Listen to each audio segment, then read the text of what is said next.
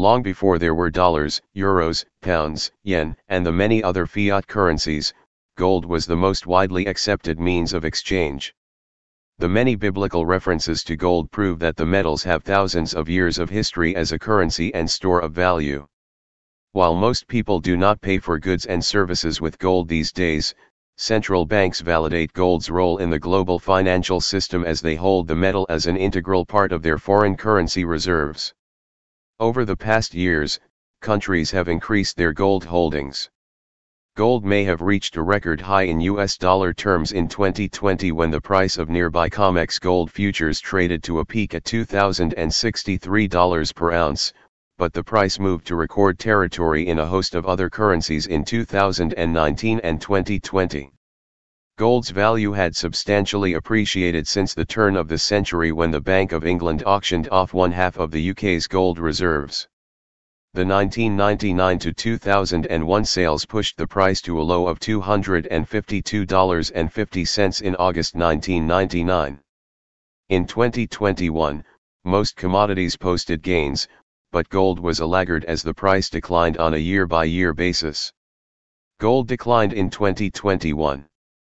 Nearby COMEX gold futures closed at $1,893.10 on December 31, 2021. Gold futures closed at $1,827.50 per ounce on December 31, 2021, a 3.5% decline for the year. While many other commodities rose to multi-year or all-time highs in 2021, gold lagged the asset class. An inside year of digestion and consolidation. Gold did not follow through on the upside in 2021 after reaching a new record peak at $2,063 per ounce in 2020. The long-term chart shows gold's $610.90 range from $1,452.10 to $2,063 in 2020. In 2021, gold's low was $1,673.70, with the high at $1,959.90 per ounce, a $286.20 trading band. Gold's range was less than half the level in 2021 than in 2020. The precious metal did not make a higher high or lower low in 2021, making it an inside year for the precious metal. Gold spent 2021 digesting the move to a new high in 2020 and consolidating. Gold continues to trade around the $1,800 pivot point.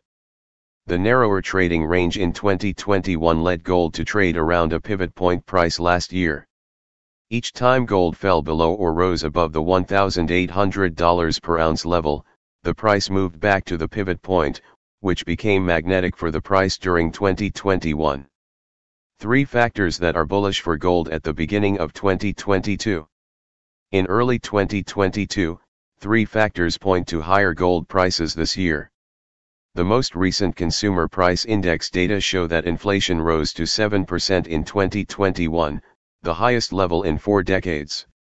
Core inflation, excluding food and energy, at 5.5% was far above the U.S. Federal Reserve's 2% average target rate. Gold is an inflation barometer as governments can print fiat currency to their heart's content, but they can only increase the gold supply by purchasing the metal or extracting it from the Earth's crust.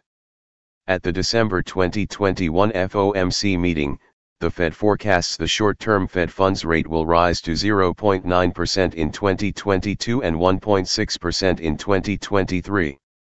Even if inflation recedes, real interest rates will remain negative in 2022 and perhaps in 2023, which is bullish for gold.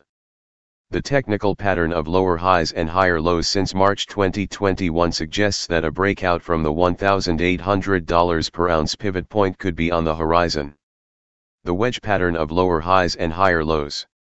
A break above the mid-November $1,869.70 high on the active month February contract could ignite a significant technical rally in the gold market. Consolidation is healthy in a market that has been trending for years. Every dip this century has been a buying opportunity. When the Bank of England decided to sell half of its gold reserves at the turn of the century, gold made a significant bottom at $252.50 per ounce. The long-term chart dating back to the 1970s when gold began trading on the COMEX futures exchange illustrates that every period of price weakness since 1999 has been a buying opportunity. With inflation at the highest level in years, the odds favor a resumption of the bullish trend after gold consolidated in 2021. Time will tell if 2022 is a year where gold will rise to new record highs.